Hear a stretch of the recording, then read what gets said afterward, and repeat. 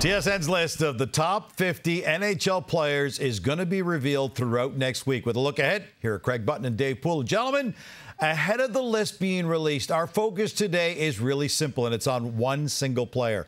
Guess who? Dave, we're going to start with you. Does Connor Bedard even belong on TSN's top 50 NHLers list this season, despite the fact he's never played a single game in the NHL? He does belong on the list, Gino, and he's on mine at number 46. You know, I have the opportunity to watch some of these kids as they're coming through the system. We do the U18s, and we watch them in the World Juniors, and we get a firsthand look. And it's all about comparison. And when I scouted, when you would talk to your scouting director, they would say, who does he remind you of? Well, this is a special player. And this is arguably one of the top 4 or 5 players that's entered the NHL in the last 20 years.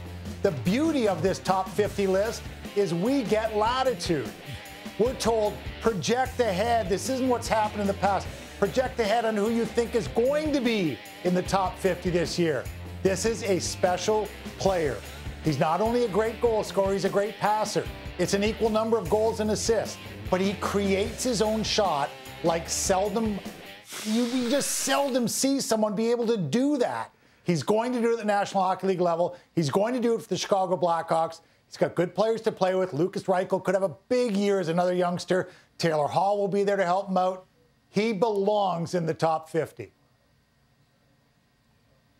You know, I really can't argue with anything that Dave said because he is a special player, and he's shown that at every level that he's played at, World Junior, U18, the Western Hockey League, is a dominant player.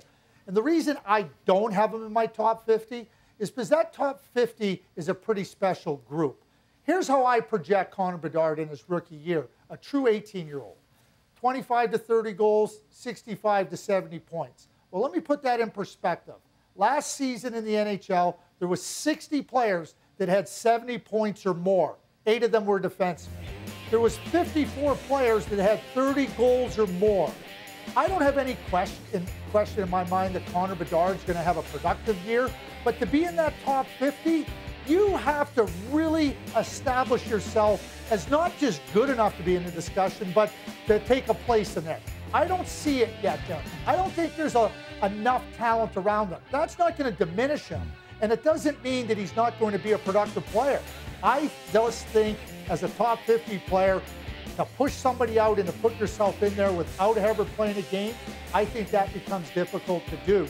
And when I look at other players, and yes, Connor McDavid was on pace for over a point a game when he got hurt, but for Connor Bedard, I don't see him unseating anybody to put himself in the top 50 from the way I'm looking at it and what it takes. And I didn't even mention any goaltenders in the top players. You got to consider a lot of different players that he would have to push out to be in the top 50. And I want that wild card, Craig. I want that excitement. I want to find a player who's going to upset the apple cart coming in, and I think this is the guy. I really do. And when I got down, I went through the process. I got down to my last 10, 12, 14. And by the way, I always have a 51st player on that list.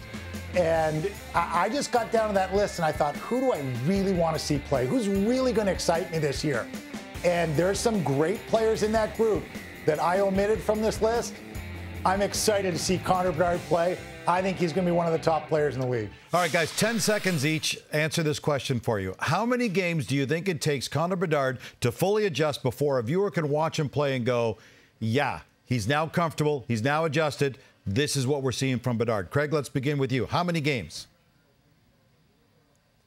Well, I mean, he's going to be thrown right into it right off the bat. He opens up against Pittsburgh, but I don't think it'll take him very long. One thing I've noticed and seen from Connor Bedard over the years, he learns quickly, and he adapts quickly, and he can make an impact pretty quickly as well. He's also got the advantage of having played in the World Championships. He's played up levels, so I think he gets in pretty quick too, Gino. Maybe plays 5 or 6 of the exhibition games. He'll be ready to go when puck drops opening night. One last question. 1 year from today, when we're having the same conversation, where do you think Bedard's going to be ranked in our top 50? Craig? 48. Fully.